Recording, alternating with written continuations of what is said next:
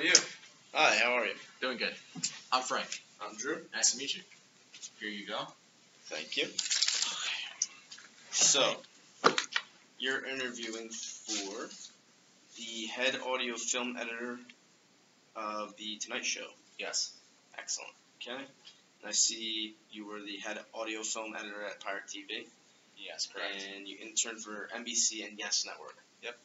Excellent. So, first question we're going to start off with is tell me a little bit about yourself. Well, as you know, I was a graduate of Seton Hall University, class of 2019. During my time at Seton Hall, I was able to have a lot of internships, one being for NBC, and the second one being for Yes Network. Also, throughout my time, I was able to take a lot of classes at Seton Hall pertaining to film and TV. I took TV 1 through 4, and I took film 1 through 4. And what that taught me was both gave me experience, but also taught me the logistics of how producing a TV show, producing a movie works in that aspect. Okay.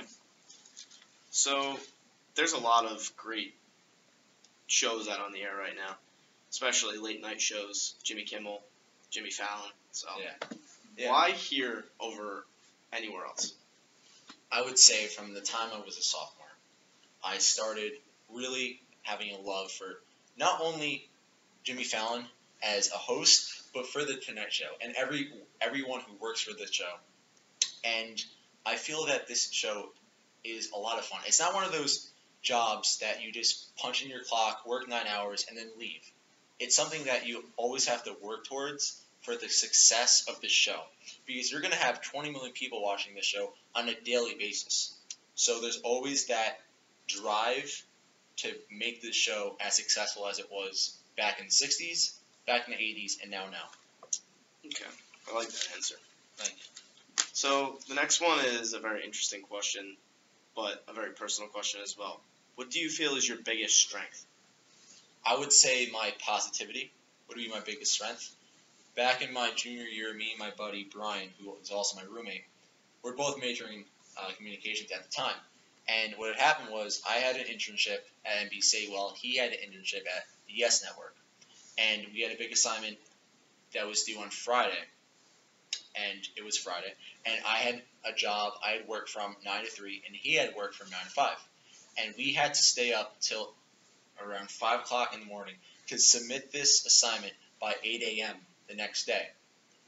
And we could have just looked at the situation. We could have said, you know what, I'll just take the 0. I'll just take the cut for the assignment. But we worked hard because we made a positive situation out of a negative one.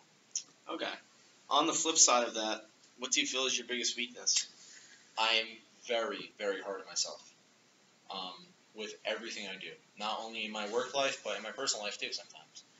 I consider that more of a strength and a weakness because it allows me to kind of look at myself in the mirror and better myself in situations both during work and in my personal life. Okay. So this is a little bit of an outside-the-box question, but it really gets your brain going. Okay. I like to see your creativity with it.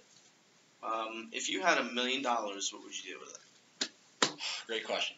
I would say the first $1 million that I would ever make, the first half of it would be put towards the bank because I feel that you have to be safe and conservative in situations such as if a disaster happens, you have to give away $20,000 to a family member, or just if you need it for the latest software editing system or whatever. A quarter of it would be put towards charity, either for some cause like disease or for students trying to better themselves in education, because I feel that we were very lucky, and everyone in college is lucky to have that experience to gain education and gain knowledge in the field that they want to better themselves in. And I feel that kids who don't have that opportunity can get that opportunity with the money that's supplied them. Okay. So, where do you see yourself in 5 years? Another great question. I see myself as manager of a major corporation or company in either New York City or Hollywood, creating either TV shows or movies. I want to think of myself as becoming a boss that would be both fun-loving and hardworking at the same time. I feel that in a company you need to have leisure time, and you also need to have hard working time, which is probably 75% of the time that you should be at your job. But I don't want to be that boss that's going to be, you have to work all the time, 24 hour a day, because that will not produce a successful outcome in the long run. Okay. So wrapping up here, do you have any questions for me? Or? Yes, I just have two very simple ones. First one would be, how many hours a week would I be working? Well, it really depends on the scheduling of the show. Okay. Some nights we have more important guests than others, Yes. so some other nights would require a little bit more attention. Okay. So the hours are very flexible, Yes. but you'll definitely be working that when the show is on, and then a couple hours after, and Okay. then submitting back your edits later Okay. that night. And where would I start off in the company? Well, we have a very long tenured member Okay. at the head editor position right now, so he has a lot of experience in the field. He's been here for a long time. He knows the ins and outs of the whole place. So I would probably put you as his assistant, just so he can mentor you and teach you about the position a little bit more. And then once he is on his way out, or if he needs less hours, you guys would split, or it would be your position. All right. Well, thank you so much. Thank you. I really appreciate this. Excellent job. All right. See you soon.